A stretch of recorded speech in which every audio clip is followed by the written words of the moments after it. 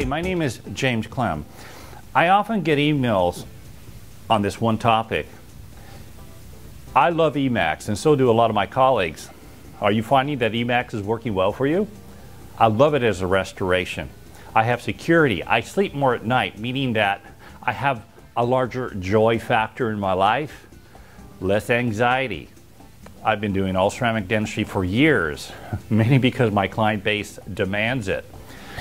Having e.max has been a game changer for my practice in many ways, but it's been a game changer for me. Has it been a game changer for you? My game changer is this. I know it's not going to break. Think of what that does for your office and your client base, particularly if you look at the latest studies, even out 10 years with e.max, we're seeing a 98.4 survival rate. Actually, that's about as good as anything I've ever seen in dentistry. Talking about a new gold standard, and we can effectively do this every day in our practice. One of the comments I get is proximal contacts open up after you fire it.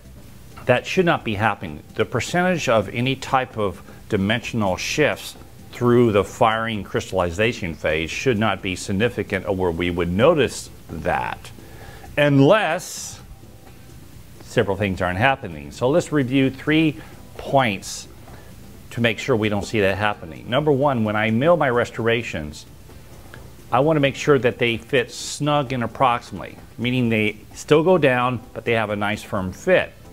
How do we make that happen? Well, it starts with the way we prepare our teeth. If you've heard me lecture, or if you've heard some of my other webcasts and videos, I'm really big on this one principle: preparing the clinical theater for optimal outcome. What that will do is make an average situation exceptional, which we know we need in the clinical theater.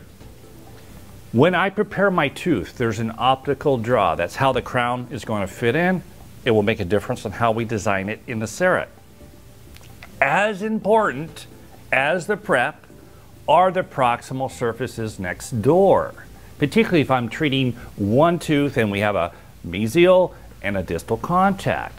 I'm going to look at those opposing contacts and make sure that they're the proper size.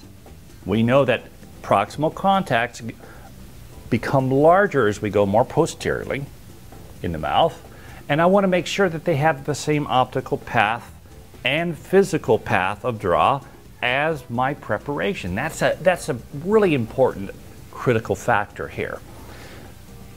I often prepare the adjacent teeth, or refine them would be a better word, as I do my preparation. Just keep that in mind. That's how we see these restorations drop in. So a critical point here, you want to avoid point contacts in your proximal zones. And the way you provide that environment when you're in your virtual design is how you prepare your proximal contacts before you ever take your optical impression. Another thing that I'm doing with my optical impressions to enhance my proximal contacts is I lightly pitch to gain the undercut data of the interproximal zones next to the prep. Don't pitch more than 5 or 7 degrees. You don't want to lose a margin anywhere when you're pitching. That could interfere with your final virtual die. Having better interproximal contact zones, particularly with the undercut there, will provide a better visual and better proposal of proximal contact, particularly in the posterior zone. Point number 2 to optimize my interproximal contacts with e.max. I'm finishing my proximal contact parameters in solid green. That's plus 25. I have found that works on multiple machines in multiple circumstances. A lot of our parameters are impacted by how we place our reflective medium. Right now for the blue chem, I'm using plus 25. When I see that restoration in the blue state, you want to optimize your sprue location on a non-contact zone if possible. I almost have to pop it down, but yet it seats all the way. I know that with that experience, my contacts are not going to be too light. Number 3 on optimizing your interproximal contacts with e.max is when you are firing your e.max, you have to prepare it for firing. I don't over polish the proximal contacts. I mainly rely on glaze to finish those areas. Make sure the restoration is totally filled with object fix. I like the object fix flow. It's like smooth ice cream. You backfill the restoration, you place your firing pin in the restoration, which kind of squeezes it out to the margins. Doesn't have to be pretty on the firing pin, but as long as your margins are supported and all the internal components of your restoration are supported with the object fix, that provides a better firing and dimensional stability during that crystallization phase. Crystallization almost gets to the fusing point of the ceramic, so you have to remember that. You don't want dimensional shifts there. Make sure you're using a die pen and make sure that it's in the center of the funnel of your furnace.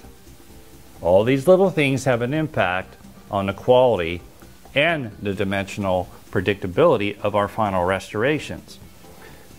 Using those 3 points, in other words, preparing your adjacent teeth, optimizing the size of the contact, particularly with 4.0, we can lightly pitch the camera, that's front to back, gaining access to the undercuts of the proximal contacts, providing better virtual proposals and finishing, and then managing our CEREC afterwards during the crystallization phase will provide contacts that don't change dimensionally on you.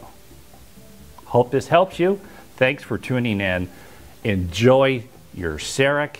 Enjoy e.max. What a marriage. Never has been better in my clinical theater. Having your dimensional projections down, in other words, being able to predict the fact that your restorations are going to drop in, margins closed, occlusion right on, and proximal contacts right on, so we're not having to adjust these restorations, provides efficiency, happiness within your office team and the patient you're treating. And that's what dentistry is all about. That's why I'm such a devout CEREC user, because it provides predictability and satisfies my expectations. We want to have that option for you as well, and that's why I make these videos and that's why I teach, because that's what gives me a lot of satisfaction. Thanks for tuning in. Talk to you later.